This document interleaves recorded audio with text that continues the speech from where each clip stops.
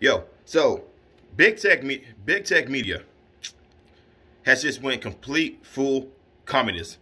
Went completely dictatorship. They literally put out a ad that I'm see a a new rule for YouTube that says you cannot question the election results. You cannot question the Democrat sides. You cannot question anything no type of election fraud because apparently it doesn't exist. It does exist. It happened multiple times. Sidney Powell exposed it. Rudy Giuliani exposed it. Big tech, stop the communism. You guys are literally taking away people's livelihoods right now. Some people depend on YouTube to get paid. Luckily for me, I don't depend on YouTube to get paid because YouTube freaking sucks.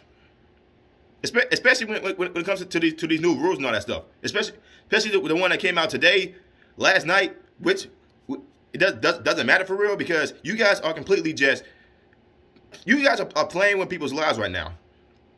That 230 bill that President Trump is trying to get rid of, that needs to go. You guys have been getting away with too much right now. You guys went full on communism. You guys went full on don't question it because or I won't pay you. That's not how it's supposed to work. You guys are full blown YouTube, Google. These are full-blown capitalist companies. Capitalism. You guys went full-on communism. Now people are going to Rumble. They're going to Parler, Twitter, Facebook, YouTube. That President Trump. If you see this one day, hopefully you get that 230 clause, that 230 protection clause revoked because these big tech companies are getting away with too much. And people depend on YouTube to get paid, especially when they're into politics and all that stuff. Yeah, that's all I gotta say, man.